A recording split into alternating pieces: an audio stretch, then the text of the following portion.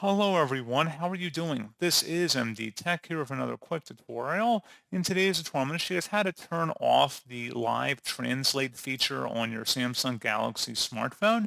So if you notice your chat is being translated into a language automatically, in today's tutorial, I'm going to show you guys how to turn off or disable that feature.